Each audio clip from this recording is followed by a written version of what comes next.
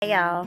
So today's lesson is going to be about improvising because sometimes things don't always go as planned and we just need to improvise. Now, this did not turn out how I wanted it to. I initially thought well, first of all, I saw these really cute plates at Walmart and I got them and I thought I could pop them out so that I could use the pretty design and not have to use tissue paper or anything like that. But when I started popping the plates out, I just wasn't happy with the shape of the plate. So I ended up having to improvise and just use them the way they're made and put the candy on the outside of the plate versus on the inside. You know, I just made it work. The bags that I ordered, they didn't fit. I don't know. It just did not work out as I planned, but I still just kind of made it work.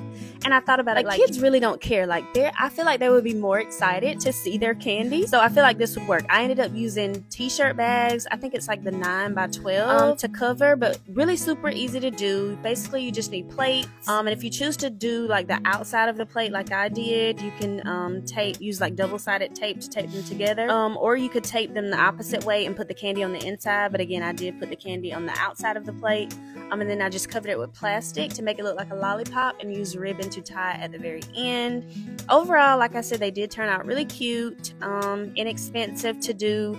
Another really cute fun idea for your kiddos at school if you're a teacher or mom, or you could just give it to the people you care about, like your coworkers or neighbors or friends. All right, y'all, thanks for watching. Be sure to like and follow for more.